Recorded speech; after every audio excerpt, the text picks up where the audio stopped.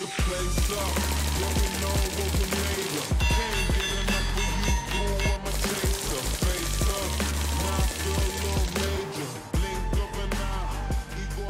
back, everybody. As you probably guessed from the title as well as the thumbnail, this is what we're going over today. This is the Daniel Defense SoundGuard silencer. This particular one is in 556, and there's actually 3 different models as of when I'm recording this anyway. Who knows, that may change in the future. There is this one, which is the 556 version.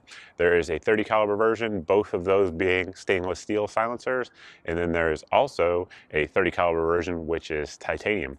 Big difference, of course, is going to be weight and then sort of like what they're rated for. But honestly, all of them are rated for pretty intense use, and we certainly will put that to the test here today, as you can imagine. But what we're going to do is, of course, go over the features of the silencers, pros and cons, things like that, but we are actually going to test the sound reduction that you can get with this silencer on a couple different uppers, a shorter one and a longer one, to show you guys what you can expect, because I actually do have a mil-spec decibel meter and I paid a bunch of money for it, so we might as well use it. So with that, before we delve into the actual silencers themselves, let's head out to the range, see what kind of sound reduction you can get, and then come back and go over the details of the silencer. Now we're going to test the sound. We have a 10.5 inch FN barreled Palmetto State Armory upper with some 45 grain Remington 223.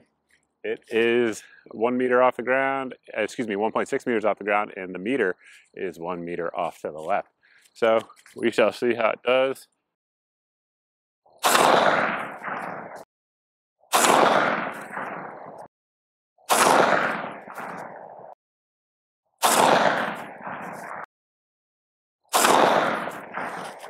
All right, now we're going to mount the silencer.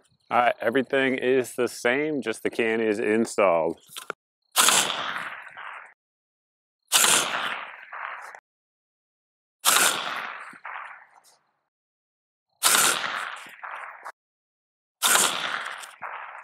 Looks like it got a little quieter once the oxygen got out, which makes sense. Let's switch it out there to a 16 inch upper. Everything's the exact same, except we swapped out a 16 inch mid-length upper. You guys can see that was 111 decibels on there. Remington ammo still.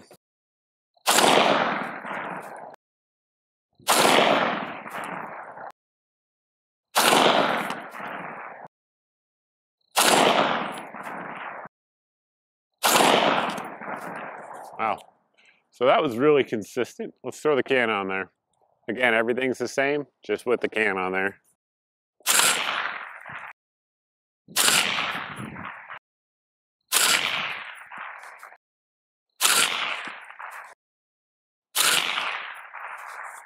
Quieter as expected. Now that we're back out here on the dock, one thing I want to point out before moving on to the details of the silencer, just because we always get new folks here on the channel, is that decibels are measured in a logarithmic fashion. So for example, a 10 decibel sound, if you have a 20 decibel sound, it is not twice as loud, it is orders of magnitude louder. And depending on where you read and whom you read, anywhere between 3 and 5 decibels is a doubling in the amount of sound that you are experiencing. So if you're getting, 25, 26, 27, whatever the case may be, decibel reduction, that is a huge reduction in noise. Now, obviously, with 5.56, we're still using supersonic ammunition, so you can't tame the supersonic crack. But I did want to point that out because for some people who are new, 25, 26, whatever, 30, 20, those may not seem like huge numbers, but they're huge numbers in terms of what you're actually reducing in terms of sound signature for a gunshot. Now, getting into the details of the can, we're talking about the 5.56 one primarily because that's the one I have, but a lot of this will sort of bleed over into the 30 cal ones as well. So you guys can see here on the back, this is what it ships with. This is how it ships in the configuration here. And basically we have wrench flats everywhere, which I do like. So we have wrench flats here on the mount, and this mount is a direct thread type mount, but it will fit on any hub compatible silencer. So that really is one of the big selling points of this particular can. There's a couple of them. We'll hit them here in just a second, but one of them is that it is hub compatible. So the reason they ship it out with a direct thread attachment point is because they're assuming as a company that you guys are going to want to run whatever mounts that you have out there. So if you guys have like a dead air mount or something like that, You can throw it on there and it'll work just fine, or a Yankee Hill, or there's a number of different mounts that will work with hub compatible silencers. So as you can see there, it has the threads for that. And even if you're using whatever hub compatible mount that you want to use, you still have wrench flats here on the body of the silencer itself. Now, getting into the actual details of the silencer. So this is not like a flow through can in terms of like what Huxworks does, or formerly OSS or something like that, but it is a low back pressure can. So they do that by a number of different ways, and one of them is going to be just the actual diameter and the volume of the can. So this can is larger. I will roll in the actual specs here on the screen so you guys can see it, but it's larger than most of your 5.56 cans, both in terms of length as well as in terms of girth. In fact, I went to actually, when we were doing the test that you guys just saw there, rather the decibel test, I was going to run this on a 12.5-inch upper, but the rail was like a 12-inch rail and I couldn't get it actually seated because it was wider than most of your M-Lock rails. So that is something to consider if you're looking to pick up a silencer, any silencer, but particularly this one. If you want to seat it under a rail, just check your internal diameter on that before you purchase. Anyway, so having that larger volume is one way that it has less back pressure. That kind of makes sense. And I tried to get this on camera with like 3 different cameras. Hopefully I will roll it in here and it will make sense, the image that you're seeing with what I'm saying. Sometimes cameras don't do a great job of capturing things, and this is one of those cases. But basically, if you look in here, there's a couple things going on that allow it to be a lower back pressure can than your typical design. So first off, it has these ports, basically 4 of them, right in the side of the silencer, and there's essentially a sleeve that goes through the outside of the silencer itself, basically around the baffles, or traditional baffles as you would call them, and it goes out in the outer sleeve and it is cooled down, goes out, and then that's what's coming out here. Additionally, in what we would consider a baffle, even though they're not really traditional baffles in the silencer, there's cutouts in there as well, allowing the actual gas to go out and cool slower than you would have if you had a traditional baffle in there, which is just going to blast all the pressure back into the can. And so I ran this on a 10.5-inch Faxon upper that I have, and it has an adjustable gas block on it, and the gas block is set for the, like, as I have it preset, it was set for the Liberty Constitution silencer, which is a 5.56 silencer, but it doesn't have any of the venting that this one has, and I had to actually increase the amount of gas because it wasn't getting enough gas with this can versus that one. So compared to like your traditional silencers, it's definitely less gas. That said, you're still going to get gas in your face compared to like a Huxworks silencer, if that makes sense. So it's definitely lower back pressure for sure, and they do a good job at that, but it's not a no back pressure can.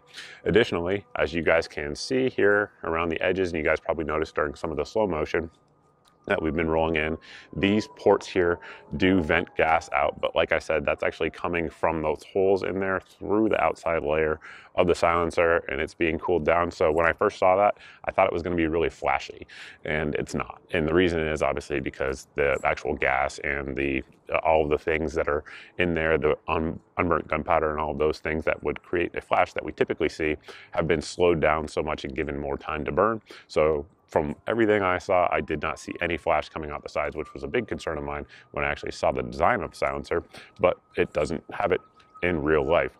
So hopefully the fire truck's far enough away that we don't have that audio interference, but continuing on, flash suppression on this one, very, very good, and better than I thought from the factory. Now, one thing to point out there about those ports is that on the 30 cal silencers, not on the 5.56, but on 30 cals, they have a system rather of screws that allows you to tune it for recoil mitigation. So you can actually block out some of that gas leakage that's coming out the outside of the silencer if you want to reduce the actual muzzle flip and things like that. So you can tune it on those, but the 5.56 silencer does not have that point of impact shift.